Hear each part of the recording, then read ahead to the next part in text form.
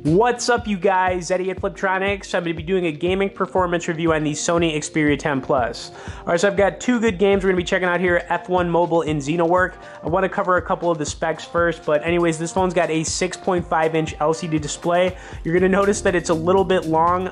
You know, when it comes to watching videos on here, it's really good, but some of the games are going to be cut off on the screen, which we're going to see in just a second here. The phone sells for about $430, so it's got like a nice mid-range price point. It's also got a Snapdragon 636 processor that runs games really well, and honestly, it's a pretty solid phone. But anyways, I'm gonna load up F1 Mobile. I've also got the volume turned up all the way here, so you are gonna hear the phone, you know, on its loudest setting. If you want to learn more about it, I'll leave a link down there for our full review. If you have any questions about this phone, you can always message me below in the comments. But, you know, I think it's a pretty solid mid-range phone. And, you know, this is definitely like one of my favorite racing games right now. I've been doing a lot of gameplay on it as of late.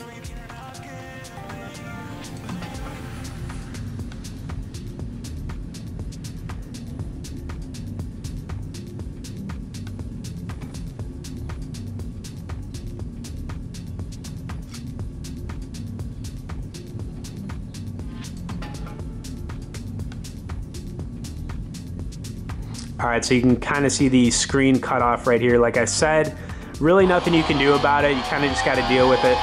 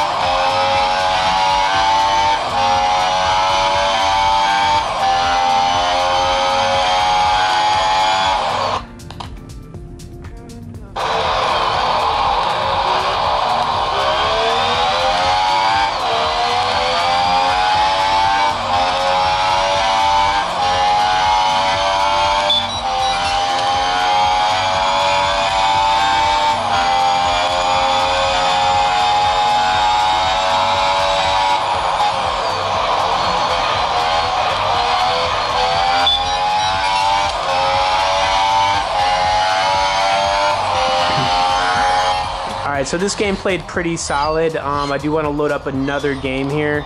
But you know, the sound quality on the phone's really good too, so I mean, definitely no issues with the sound. XenoWork's the second game I want to load up. This is like an alien shooter, but like I said, you are going to have to deal with the cutoff screen on here, which is definitely a little bit annoying. You know, nothing you can really do about it, but anyways, let's get into some of this game. This is an awesome alien shooting game. If you've never played it before, definitely recommend everybody check it out. It's a really sweet game.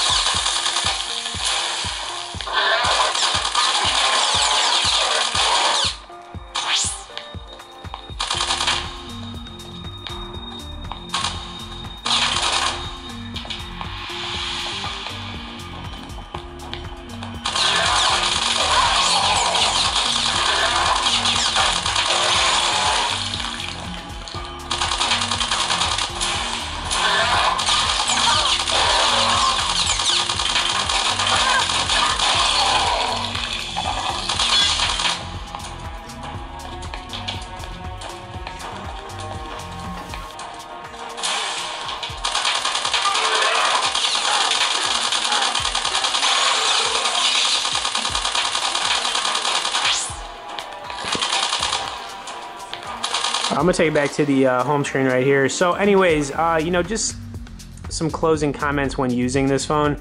You know, I mentioned that, you know, when you're watching video on here, the screen does actually adapt really well. So like when I load up Netflix, for example, it actually takes up the whole screen like it should.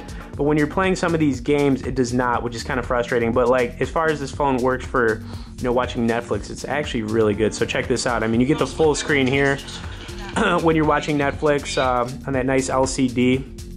But like I said, the problem being on some of the games you're going to be playing on here, you are going to be cut off a little bit, which, you know, can be a little frustrating. For the most part, though, you know, still a solid phone. And I think for like a mid-range phone like this one, the price point of $430, it's definitely worth a look. If you have any questions about it, you can hit me up below in the comments. I'll get back to you. You can also check out our full review on it. As always, guys, thanks for watching it, and we'll see y'all later.